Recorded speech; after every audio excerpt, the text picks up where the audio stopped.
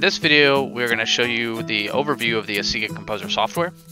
So to begin, I'm going to first open up the Asiga Composer software. As soon as we open the software itself, we have three options right off the bat. We have New Build, Open Build, and then Recent Build. Open Build is to open a previously saved build, and Recent is accessing recently opened saved builds. 99% of the time, you're going to be selecting New Build. From here, under New Build, you have the ability to select your target printer and choose your material that you want to print with. So for example, Bare Model OS Ivory 20.1, and then you can choose the layer thickness you want to print in.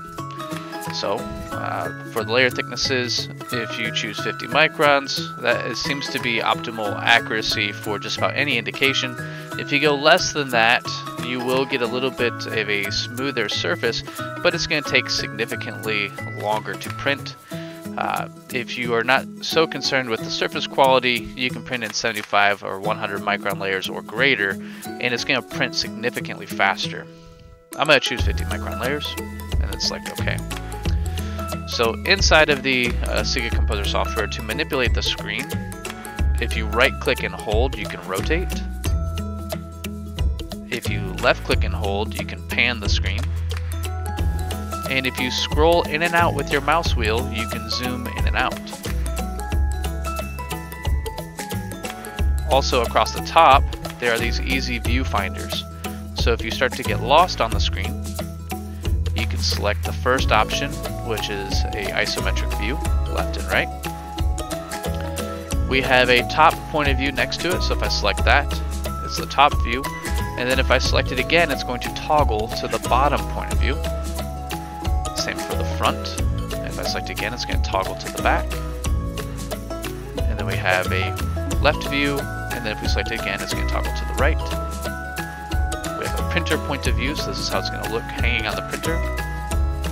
And then we have a perspective mode, so it's kind of warps the screen, makes it look like as if you were actually looking at the actual objects itself. Gives it more of a three-dimensional render. Beyond that, we have some manual zoom in, manual zoom out, and zoom to all.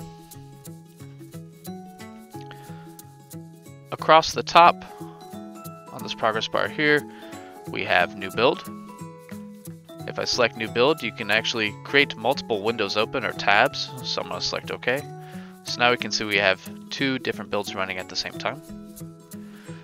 We have Add Parts. This is how we actually import in our STL files to print. We have Open Build, and we have Save Build. So we can save a build and then open it in this window. We have a nesting function or autoplay, so you can auto-nest the structures. If we select on it, we can see the options. If we just simply select Apply, it will automatically try to nest the structures on the build plate. We have Generate Supports, so we can actually support our structures. We can create a multi-stack. We have the ability to change our build properties at any time. So let's say if I wanted to change it from ivory to, for example, let's say gray, I can do so. I have a build time estimator, which is really cool. Not only does it give an actual time to print, you can also program a cost estimator as well. So you can put the cost of the resin per liter here, and it will give us an output of how much it costs to print the objects on the build plate. We have our build wizard, so this is how we'll actually send a print job to the printer. We'll see that momentarily. We have the Open Printer Web Interface. If we select that, this is actually going to link directly to the printer that we are working with. We can see that we have a build queue that we can view.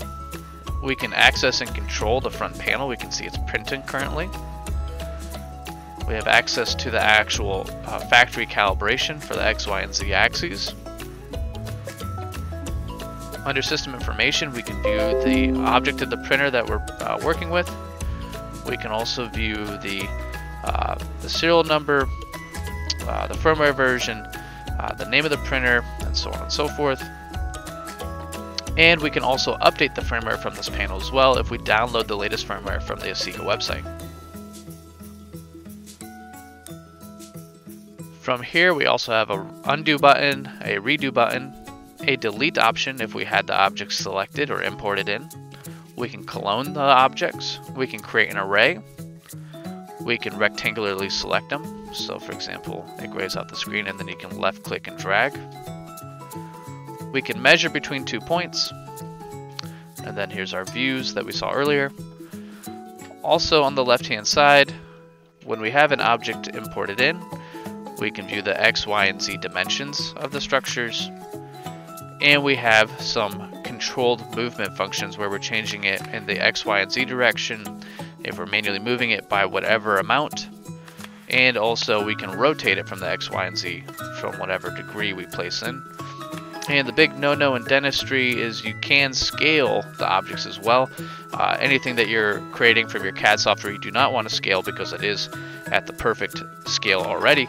However, let's say if you downloaded an object from a website like thingiverse.com, you can actually scale the objects so they fit on the build plate. More or less if you're printing like tools or trinkets or toys or whatever it may be.